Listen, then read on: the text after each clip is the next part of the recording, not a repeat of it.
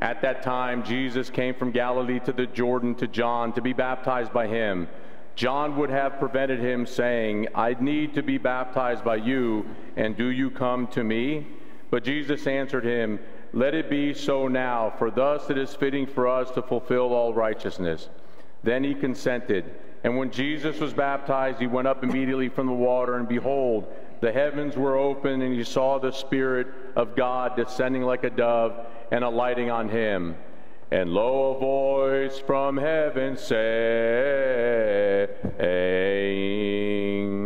this is my beloved Son, with whom I am well pleased. Peace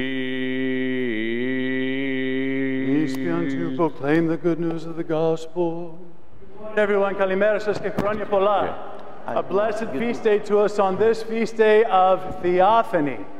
We learn so many things at this great feast day of the church, oftentimes referred to as the third greatest feast day throughout the entire year. Of course, the event of Jesus' baptism in the River Jordan.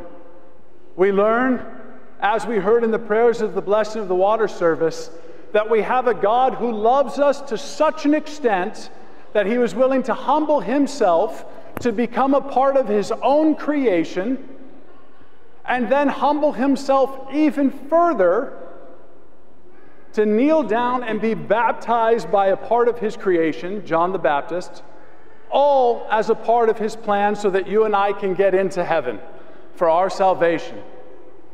We learn also of the representation of the entire Trinity, which made itself present and able to be recognized at the event of the Epiphany. When our Lord and Savior Jesus Christ came up from the water, as we heard in the gospel reading today, he looked up, he saw the Spirit in the form of a dove, which made itself manifest for people to be able to recognize and see. And then the voice of the Father was heard, uttering once again, this is my Son with whom I'm well pleased. Yet, what I hope that each and every one of us can walk away from today's service knowing about the Feast of Epiphany, what you and I can take away, other than just a small bottle of holy water, is the knowledge that when anything is joined to Jesus Christ, it's better. You see, the waters of the Jordan were affected when Jesus was baptized. We heard in Scripture, and then referenced throughout the prayers of today's service, that when the Lord entered into the waters of the Jordan River, that it reversed its flow. The river understood that this isn't natural. God isn't supposed to be a part of his creation. God isn't supposed to humble himself to be baptized by his own creation. Jesus doesn't need to be baptized. And in recognizing this, it reversed its flow during those moments that Christ was in the water. Something special took place. We represent this and symbolize it during the blessing of the water service, when throughout the context of the entire service, just normal tap water is turned into sanctified, blessed water.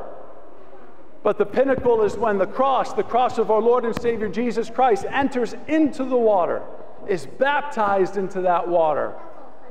And by that water being joined to Christ, being joined to the cross of our Lord, then it transforms. It is good. The cross itself was transformed from the ultimate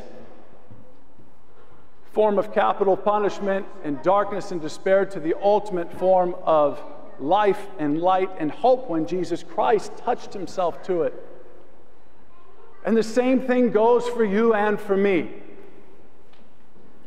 When we join ourselves to Christ, when we have Christ inside of us, when we receive Holy Communion at the Divine Liturgy, when we open up our Bibles and as a pilgrim of faith, we read and receive the Word of God, when we join ourselves to Jesus Christ, we become better.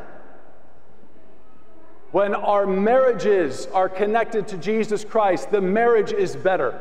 When our families are connected to Jesus Christ, when we come up together, parents and children, to receive Holy Communion, all together, when we read Holy Scripture, all together in our homes, we become better. When our church is focused primarily and most profoundly on joining itself and delivering the experience to others to be able to be joined to Jesus Christ, we become better. Let us never forget, and let us take away from the Feast of Epiphany this reality that the most beneficial thing that any of us can ever do as individuals, as families, as a church, is to be joined to Christ. Because with Christ, miraculous things take place. On our own, good things can happen, but not much miraculous. And you and I, we need miracles. And so, this Epiphany, let us recommit ourselves to a life that is joined to the Lord. Let us recommit ourselves to holding steadfast to the presence of Jesus Christ in our daily lives. Receive communion when you come to the divine liturgy. Read the Bible on a daily basis, even if it's just for 2 minutes. And stay engaged in your prayer lives. Because with that, we become transfigured and miraculous things happen in the world around us. May the good Lord, who is always present for us, continue his ever-presence and work miracles through our lives as we strive to be connected to him. Now, as you can see, some of our altar helpers are filling up the holy water bottles now behind me. They're going to be taking them around where you transition from the narthex into the nave. Please, I ask, there's a limited amount. Take 1 bottle per family, 1 bottle per household, please.